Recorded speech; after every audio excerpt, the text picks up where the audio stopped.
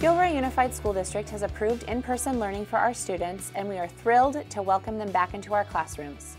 Since March 2020, our teachers, administrators, custodians, food service, and other dedicated staff and community members have been working hard to prepare for this moment.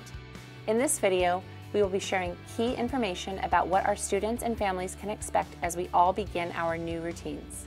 Before students leave home for school, we are asking that you give them a home-based health screening evaluation. If your child has any COVID-19 symptoms, please keep them home. Protocols for drop-off locations and routines will vary slightly by school. As students arrive on campus, staff members will greet and direct them to their correct entrance and do a visual health check. Specific communication on this will come directly from schools. Masks must be worn on campus at all times by both staff and students. Everyone must maintain safe distancing. Visitors and volunteers are not allowed on campus at this time.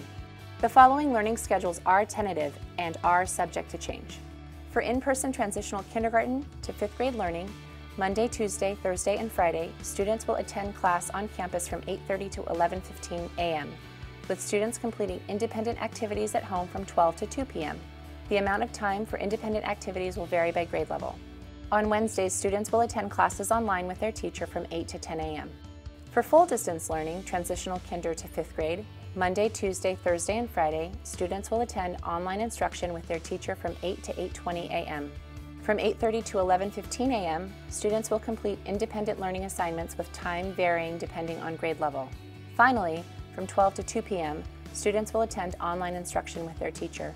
On Wednesdays, students will attend classes online with their teacher from 8 to 10 a.m. State and SDC preschool students will either be enrolled in in-person or distance learning.